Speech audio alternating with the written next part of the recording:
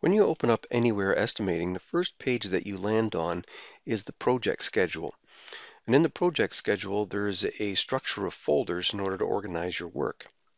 So on the far left of the screen, there's a structure there for projects.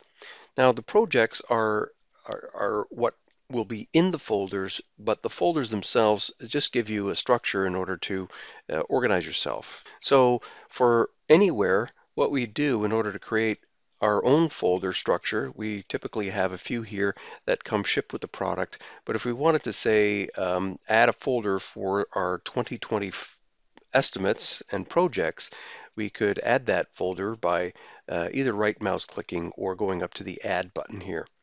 So I'm just going to call this 2020,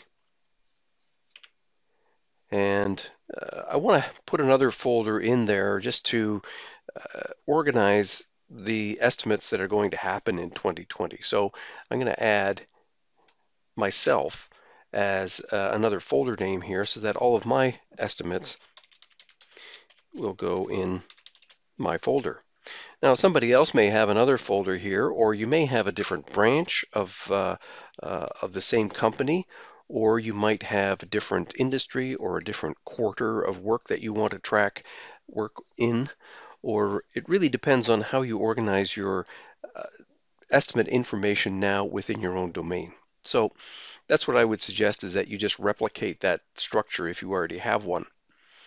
So within Ed's folder, now the next step would be to add a project. So a project is a structure that you're going to use to contain your estimates and your contracts. Once those estimates are successful and you manage your contracts, that is, if you have that option available to you.